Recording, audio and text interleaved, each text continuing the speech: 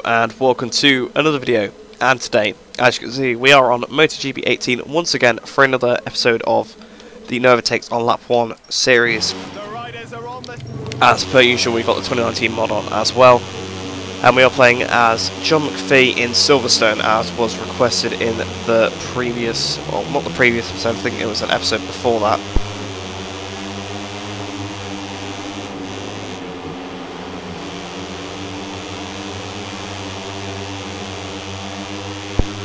Since nothing really happens on lap 1, we may as well explain the rules just in case someone hasn't seen the series before. It's pretty self-explanatory. Not allowed to overtake any AI on the first lap, and then we have the rest of the race to try and get up as high as we can. If there are any crashes, we don't have to wait up for the AI that have crashed, although I think if there's someone that's involved in this crash and they get back on the circuit before I've gone past them, I have to keep them in front. So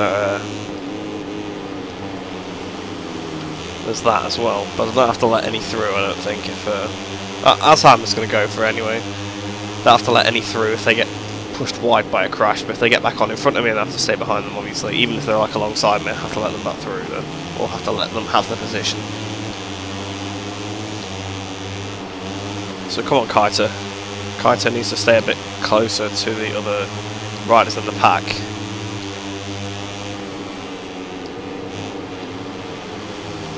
Okay, they're battling a little bit up ahead, that's good.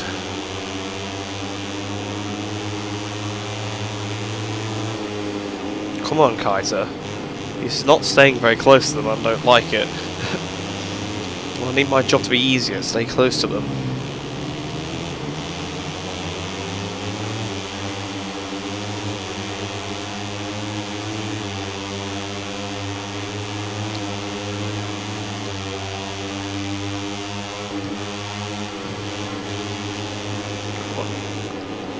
Oh, Kaito's over. He's doing really well here. He's actually catching up to them a little bit. That's why he's doing really well. Okay, we'll start setting up the move now, because hopefully we'll be able to get the move done as soon as the lap starts. So we're over the line, we can now make the manoeuvres. We're over the start line as well, so we can definitely go for it. So up the inside into turn 1, past 2 already. Try and run around that side off the 2 RBA bikes as well. We've got past one of them, but Yachenko is still in front. Philip Salak's just ahead as we go into Maggot, so we're going to pass Philip Salak. Yes, we are. There's Ayagora in front as well with Vicente Perez. Nope, I think Salak might be coming back at us. So trying to get in the slipstream of Vicente. Well, actually we're not in the slipstream of Vicente, now we are. We've got a lot of drive compared to him, actually. We're really close to him. I guess it's because we're on this Honda. It's probably one of the... I don't know if it's one of the better Hondas. It's probably not, actually. In the game, I mean. In real life, obviously, they're all equal. But in the game, there's different tiers of them.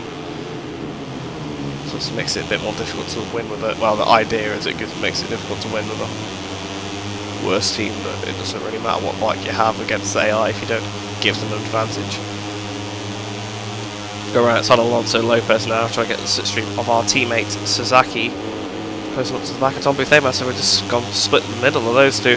Around the outside of Fernandez as well. There's the 2 snipers bikes on the inside, and then we are on the inside. Oh, it's closing up, closing up. Bit of contact with, obviously, Arbolino on the inside of Suzuki now though. Arbolino and Fenati are back on the inside, but we've got an amazing run. So they're out the inside of Jan Masia. Running through Aintree. Behind Garcia in the slipstream of Garcia and Mino. That's Mino. Who's that? Darren Binder up here? I think it is. Oh, we've had a bit of contact with Darren Binder. We've run a little bit hot actually. Get back on the throttle as early as we can. Oh, very close quarter stuff here. I'm on the grass. Oh, we've had contact. Oh, that's someone down. I think that was Masia. I think I might have taken Fenati with him, but we definitely lost a few places from being squirrels onto the inside grass there. 209.6 for Rodrigo, 2:10.3 for me, so it's solid 7/10 quicker than me there. Through turn 1 on the throttle as early as we can, running all over the curb. Nope, Suzuki's actually gained on us from that. We're in the slipstream of me now though, towards Maggots. Well, actually, I suppose it's 3 Maggots when it's displayed, but through Beckett. Around the outside of Renas. He obviously got 2 races, 2 race wins in 2018, so he's got to be pretty happy with that. Obviously, one of them was inherited from Digi Antonio. It was a bit unfairly penalised, to be completely honest. And the other one was actually just Australia, where he just genuinely won. So we've got round his outside now. There's Darren Binder once again. Past Darren Binder here. Oh, there's a crash behind. Oh no, there's a crash in front. There was a layer pod, I believe. This might have been Marcos Ramirez. In fact, it was. Yeah, look, his name's going down the order. Sergio Garcia just ahead of us now. We're close up to Garcia. Right outside of Garcia in the slipstream of Cornfile. We're going flying past Cornfile. Through Abbey. Celestine and Vietti's in front of us now.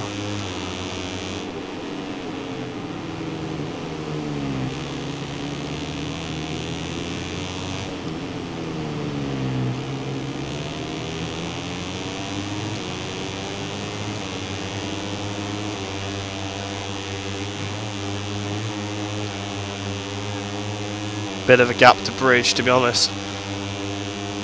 So Ashley might take a good lap of just trying to catch them up. Got to be careful not to lose the front though. I've used the wrong gear there. I should have downshifted another one. Oh well. Won't get too upset by it, to be honest. We are still catching him a little bit, I think.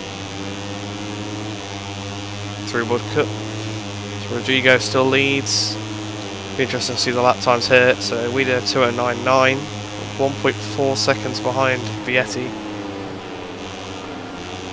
Through the first corner, we've gone very wide. We'll definitely get a warning for that, I would have thought. No, we've not actually. We've definitely lost some time from it. So that's probably why we didn't get a warning. Gone wide into Maggots and Beckett's. Really pushing here. We're pushing these curbs as well, which dangerous game in this game, as we've seen in the league race videos. So this is the whole point of the challenge, really. Like, look how far these guys got in front, just from these guys squabbling.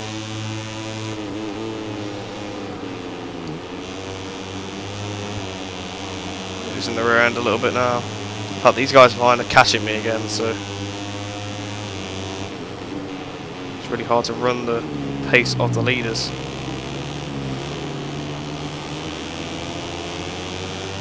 I think we're being attacked. Garcia, oh! I think it's Garcia Perez, isn't it? No, Perez Garcia. Oh no, Sergio Garcia, that's why. I was thinking of Perez because of Sergio Perez. It's just the both called Sergio. Through Farm. We're definitely catching up to the back of Vietti now.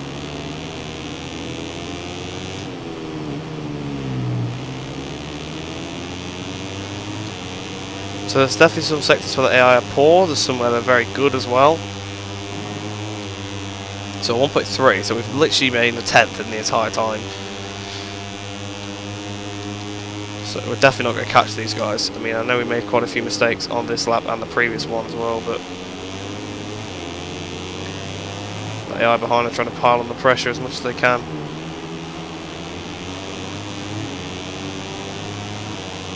Trying to get a good exit. Go through Woodcut now. It's our first clean lap as well, so we'll see what it was.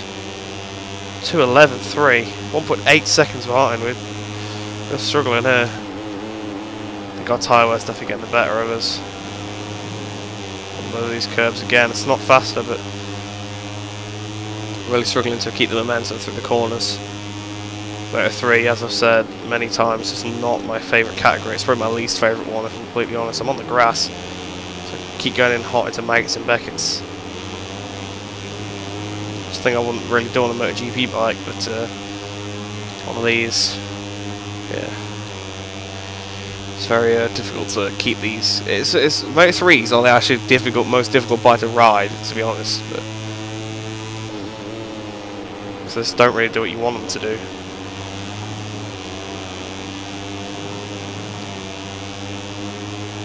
But that's probably because people play with them the least. But if Motogp was the feeder series to Moto3, which I guess would make no sense, but we'd all play Moto3 and not Motogp, and we'd all be like, all these Motogp bikes so big and bulky. So, coming up towards Abbey once again. We are closing on Vietti. It's probably the closest we've been for a while. Through farm, trying not to high side through farm.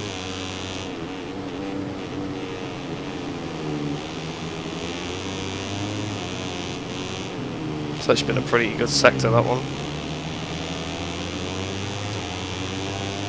Let's see what the gap is here. I mean, it's starting to get away a little bit. Yeah, we got brought down to 1.2. I think we were within a second at one point there.